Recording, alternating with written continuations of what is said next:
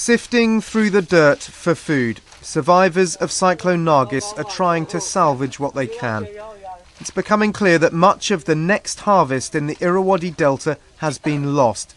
The area provides 40% of Myanmar's rice. The UN estimates that some 200,000 hectares have been completely ruined. Myanmar used to be the world's 7th biggest exporter of rice. Food was plentiful here, but now look at these people. With no rice harvest in the coming months, it's going to get worse unless aid can be stepped up, and the effect will be felt beyond Myanmar. We're also going to see it have regional implications.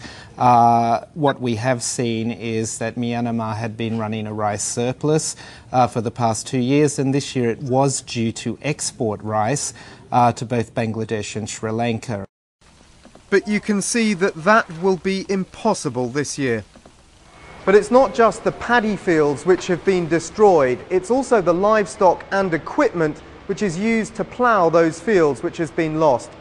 This Thai company is donating 200 of these special tractors, but in reality tens of thousands of pieces of equipment like this are needed if the food basket of Myanmar is ever to feed the nation again.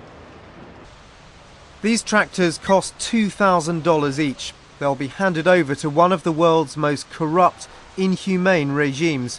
Who knows if they'll ever reach those that need them. Myanmar's generals seem determined to obstruct aid. UN's trying to be patient, but they're plainly frustrated. Much remains to be clarified. We need a far greater stepping up of that relief operation. We want better access for international aid workers, including NGOs. Hardly the unfettered access UN Secretary-General Ban Ki-moon was promised aid agencies would get when he visited Myanmar 2 weeks ago. And this US warship, the USS Essex, stocked with supplies, helicopters and men, is sailing away from the disaster zone. The US Navy has given up hope that Myanmar's generals will let them help.